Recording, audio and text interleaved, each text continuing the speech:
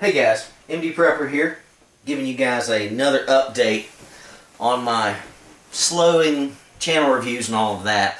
As some of you may know, I've been out looking for property and all of that for proper homesteading and a good place to live.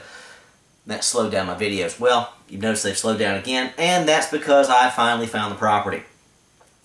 We've been negotiating and dickering around and finally settled on a price last week, and I've been running around dealing with the banks and insurance companies and all that, end of this week, and will be for the foreseeable future. So videos are going to be relatively few and far between, I expect.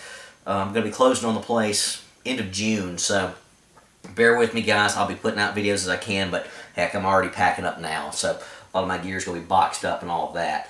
Maybe not my 72-hour kit, but a lot of it is going to be boxed up and put away and ready for storage, all that, in the coming months. So most of my hours, out of work in the evenings are going to be spent boxing up stuff and getting ready to move and whatnot.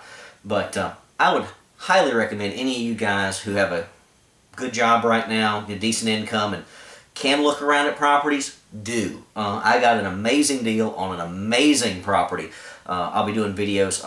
This is going to open up a whole series of videos about prepping and all. I can do anything I want on this new property. Absolutely anything for prepping is going to fit the job perfectly.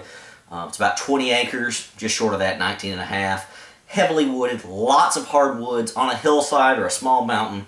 It's got river frontage. We'll talk about the fish and all that, but a lot of river frontage.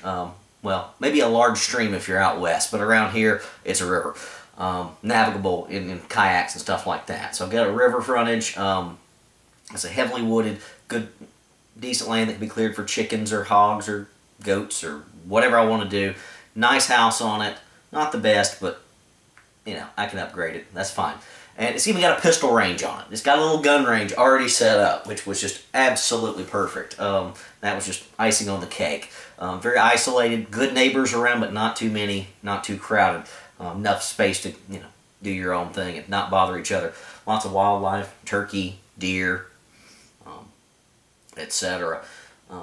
Looks great, so bear with me, guys. I'm going to have some fantastic stuff coming your way probably in July. Like I said, I'm going to do some videos. I'm not saying I'll do anything between now and July once I get moved, but time's going to be pretty tight, so bear with me, guys. And like I said, if you can look for property these days, I certainly recommend you do that, especially here in the South. If you're in South Carolina, there are some great deals out there.